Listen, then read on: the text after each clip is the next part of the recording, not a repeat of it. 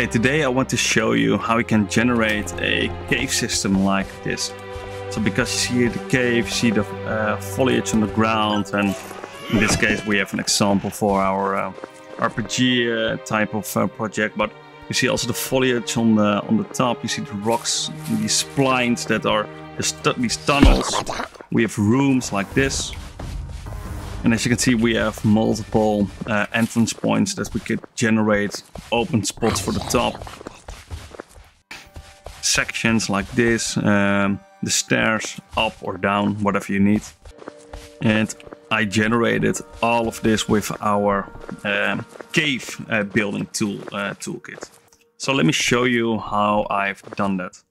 The cave system is part of our environment building. And if you navigate to the cave folder, go to the map example, you will open up this specific example. And in this video I want to talk about a couple of things. First of all, I want to show you how this system is set up, how we can use this, and also about what the limitations are. Let me first start with a couple of limitations.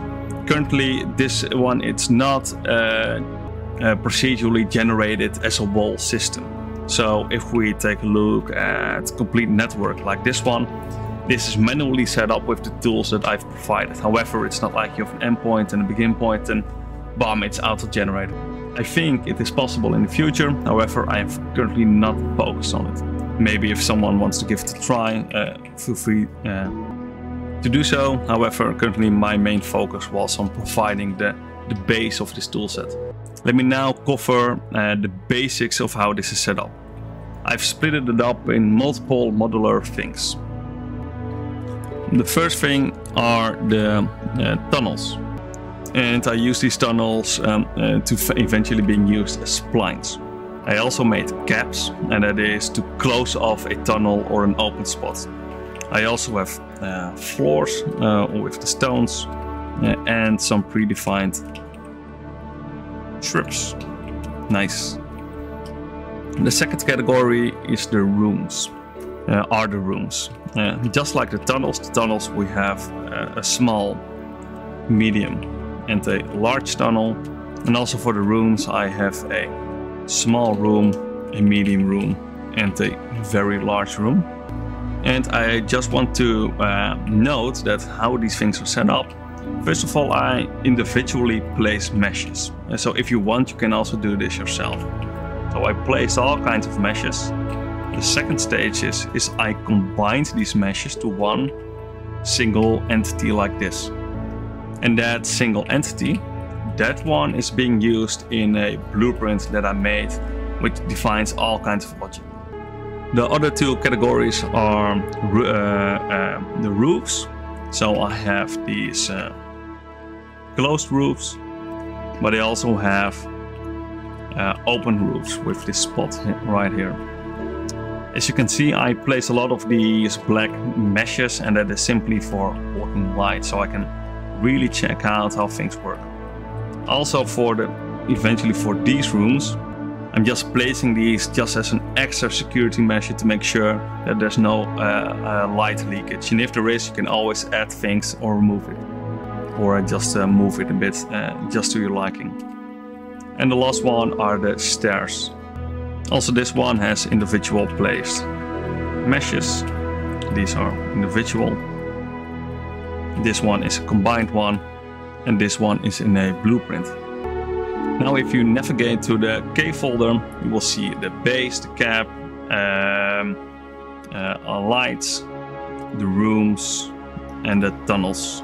These are the most important ones, and the PCG is used to generate things within the current rooms.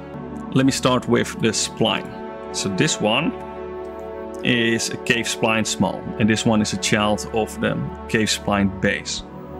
Here I have defined all kinds of functions in the spline base to add cap, add start, add room end, add room at the start, what kind of room or cap to spawn, things like that. So let me show you how this works. When I press G, I can see all the spline points if I have selected things like this. And we can adjust these points like so. and then it will simply try and regenerate the wall spline. And if we take a look inside, then we see it's really dark here, but you get the idea.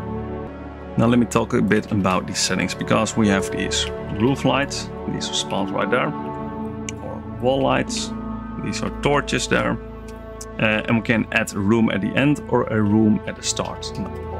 This one is the start, I think, and this one is the end.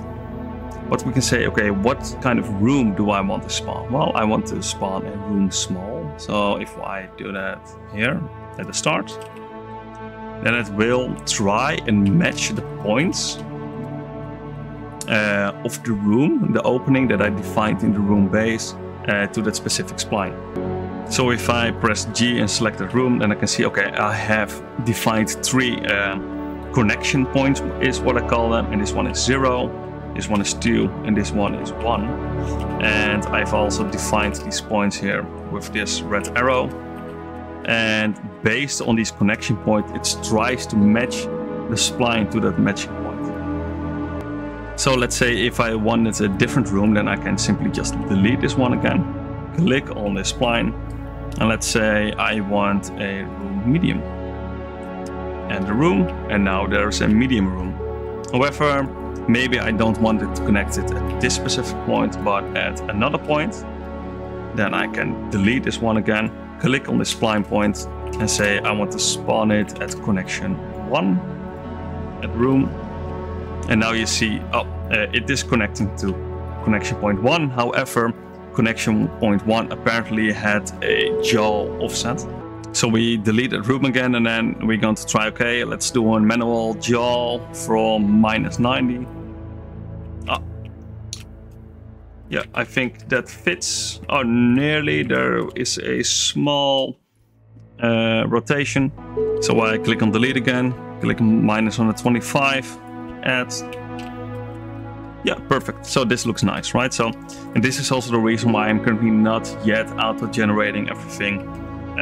Because I just made a toolkit just to play around with it, to manage things quickly. But you still need to try and adjust things because it's so custom, these assets, if you know what I mean. So now we see this room. I think we don't have any PCG on the ground. So I can click on this room. I'm going to navigate to the PCG component and click on generate. Ah, yeah, nice. So now it's all generated these shrubs, these small rocks, and these large rocks there, which gives a good, good vibe. And I have some parameters here, so we can adjust things like offset, height. The ratio is probably the amount. If I, I think there's more now. And they are also exposed here in the PCG variables at the top. So here I set this one to 1 now. There's way more meshes and things like that. So now the next question would be, okay, we have this medium room, which is still quite large. Now we have, okay, which room to spawn. And at point 0, I want to add a cap. So this one is now closed. And I would like to add another room. Let's do a small room at point 2. Oh, and by the way, you can see we have a target connection point and a source connection point. So sometimes you really need to check, okay, which one am I again? So on this point, I know it's the source connection point 2. And this one required a manual yaw of 90, I think. Check. Yeah, perfect. So now we have another room. And on this one, we can say, hey, I want to have a spline, but that's obviously on that one. Let's add a medium spline there. Perfect. And we can get this one, get these points. Hold Alt to create a new spline point like this. And we can move around to play with it. What you will note is that if you move the spline around while it has collision enabled, then it will be very slow. So I would advise to disable the collision when you're editing. And eventually when you are finished, then you can click on enable collision on the generated spline to regenerate the collision again. Because during, it's just slow, and that's only because of the collision. And now on the end of this spline, let's add another room, a small one, yeah, like this. and let's generate 2 caps on this. I think this one, yeah, perfect, and that one. So now this is like more of a treasure room at the end of this spline. And here.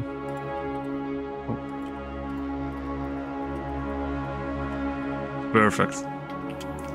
So now you see that we are really quickly generating a cave system, and I think that's the power of this toolset. Even though it still needs some manual work, it's still fun to do. It's really quick.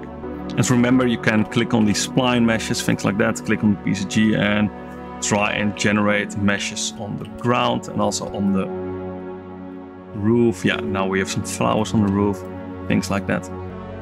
I hope you like this. Obviously there is a lot to this system and there's a lot of things that I didn't explain, but you can just try and play around with the variables and just tweak it, the God rays. It's really funny. You can get great scenes really quick. And don't hesitate to make your own rooms like this and just play around with it, and you could get really fun results really quick. Just take a look at these blueprints that I made. Make a new child of the base. Here are the base blueprints, and just try to add some new connection points that I just placed right here, like so. If you're going to use the system in your own project, obviously you will need to have a couple of plugins required, like PCG. That's the most obvious one. But besides that, I don't think there is anything else required at this moment. Please let me know what you think of this. Always feel free to provide feedback. I hope you enjoyed this as much as I do. And I hope you have a great day. Bye. Congrats, you have reached the end of this video. And of course, always feel free to reach out, for instance in the comments below, via Discord or mail. And don't forget to check out our website and Discord. I'm happy to talk to you there. Have a nice day. Bye.